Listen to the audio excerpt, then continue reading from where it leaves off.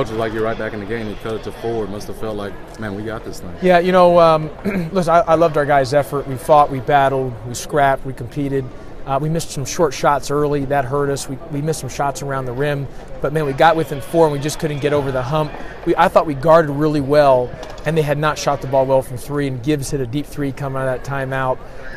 When the way they were shooting 2 of 10 in the first half, and I think they missed their first 2 or 3 threes in that second half, and they missed some threes. So we were guarding the 3 well, but that was probably the play right there. That was a big, because it stretched it to 7, and then we came down and missed a short shot again. So, but our guys fought. We fought late all the way to the very end, and I'm very proud of our guys, for the way they scrapped and fought and competed and got to the championship, and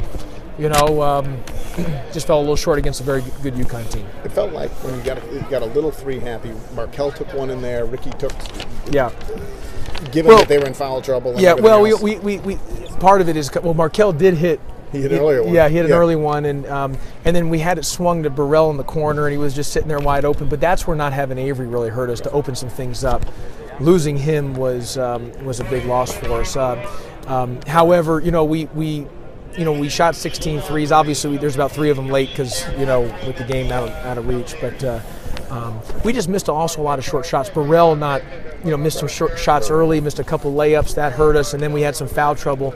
And Ricky getting in foul trouble was hard for us because we didn't have another scorer on the floor to help us get some things moving inside. Did you feel